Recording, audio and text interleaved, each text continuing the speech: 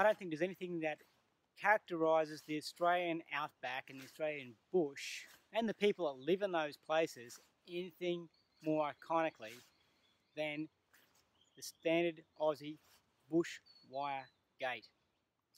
One just like this.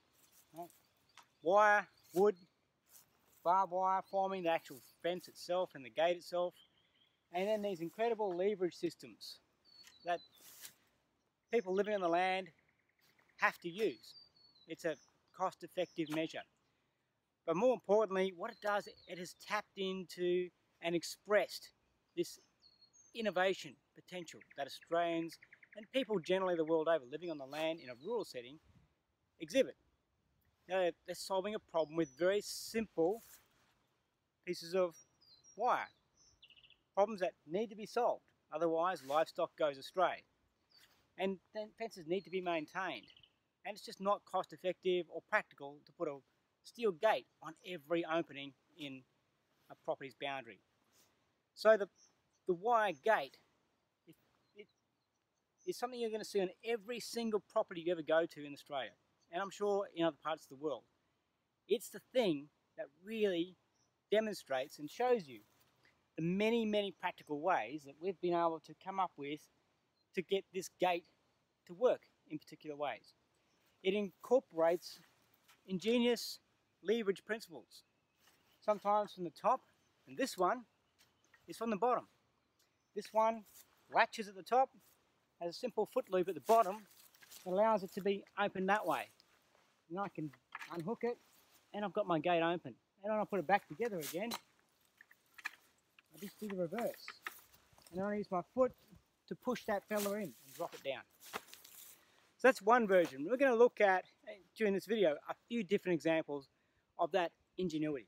It's an adaptive mindset that's being displayed in the way these people have put these things together. Now, I grew up with old bushies who did this type of thing, and it always intrigued me because every one of them did it slightly differently. And they all worked, and they all were ingenious. So let's have a close look at a few different types. So this first one is the one we just looked at then. It's 4-strand barbed wire, and that forms the actual fence structure. You see the fence is actually linked together. So the 4 strands are linked together by a simple looping system of, in this case, another low tensile piece of barbed wire. That forms the network of the fence structure itself. And when you get over to the gate here, you'll see what I mean. This is the top retaining loop. Down the bottom here, there's a separate, I've just pulled it out of the way so you can see it, there's a separate loop. The leg or the foot of this gate post goes into that loop there. And then the tension is put on by levering against this post here with your foot. Very simple and very effective.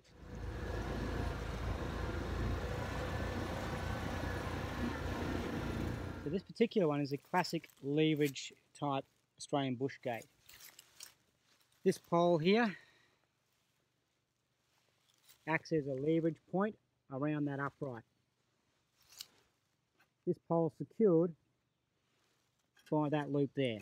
When the loop comes off, as you can see here, the fence drops away. Simple and ingenious, and again at the bottom, it's locked in by a wire loop.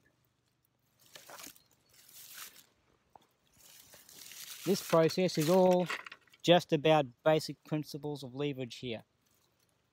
This turns in, locks in, and we lock the leverage bar on. Pretty simple, pretty straightforward. This is obviously set up for sheep or goats.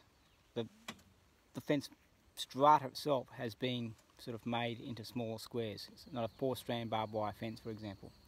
But you can see the closing mechanism is the same. In fact, this one goes all the way back around to the other side, and there's a retaining loop on an adjacent line coming in.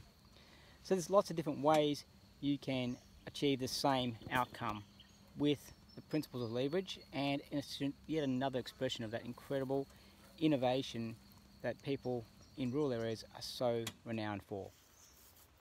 So why is all this stuff important? What's it with the gates anyway? Well, it's like this. It's a bit of a traditional Australian bushcraft. It appears in our sort of most anecdotal record of that particular craft in terms of John Edwards' work, which we've been focusing on as a theme for this particular series in traditional Australian bushcrafts. And a lot of people misconstrue the term bushcraft as a consequence.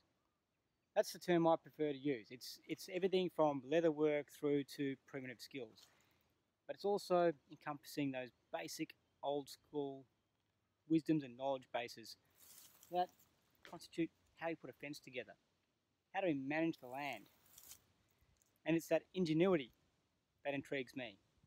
And given that 89% of Australians now live in cities, it's a dying craft at that.